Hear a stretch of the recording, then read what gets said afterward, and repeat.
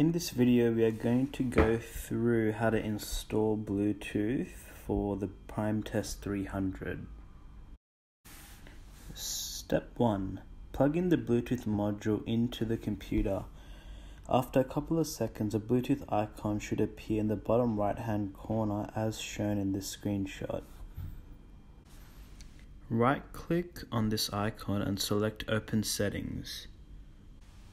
The following window will appear. Select More Bluetooth options. Ensure all the boxes shown are ticked.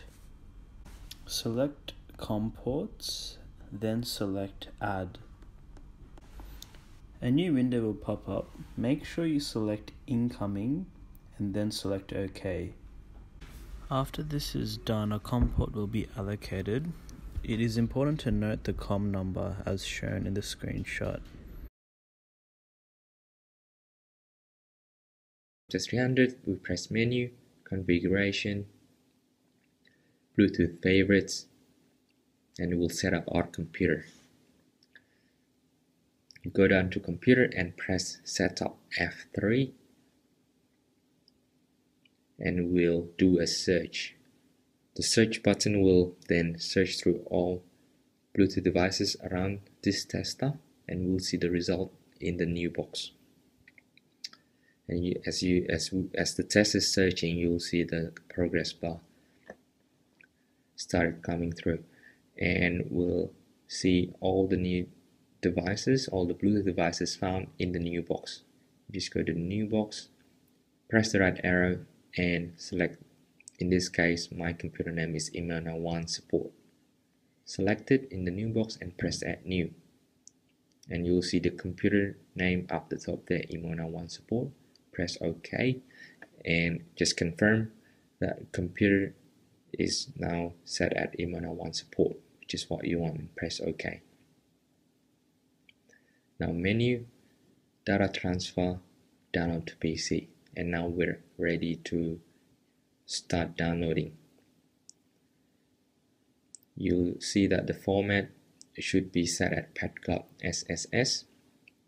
If you don't have that set at SSS, you can press the right arrow to scroll through.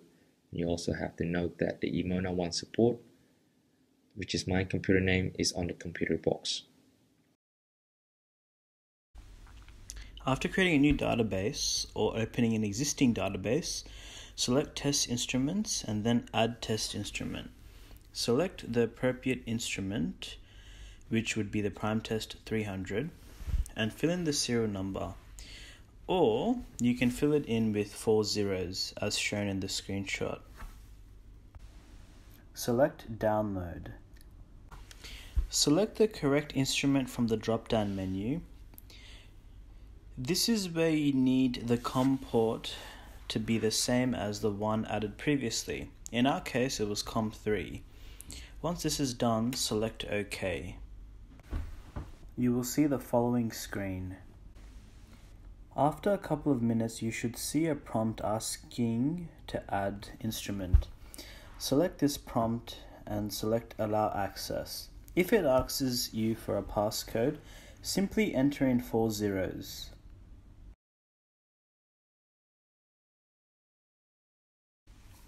After all this is done, the tester will say connected.